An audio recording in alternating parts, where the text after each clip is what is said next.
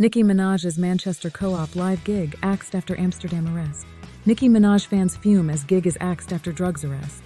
Nicki Minaj fans were left angry after the American rapper's gig at Manchester's Co-op Live Arena was called off at the last minute following her arrest at Amsterdam's Schiphol airport. "I spent PS150 for my ticket and booked a day off work for it. And we sat there for about 3 hours waiting and we got told it's not happening," she said. "I'm confused as to why the Co-op Arena hasn't spoken to its fans." Fans were handed pre-prepared cards carrying an announcement from Co-op Live. "Please, please, please accept my deepest and most sincere apologies. They sure did know exactly how to hurt me today, but this too shall pass." Minaj already had a second date booked at Co-op Live for Thursday.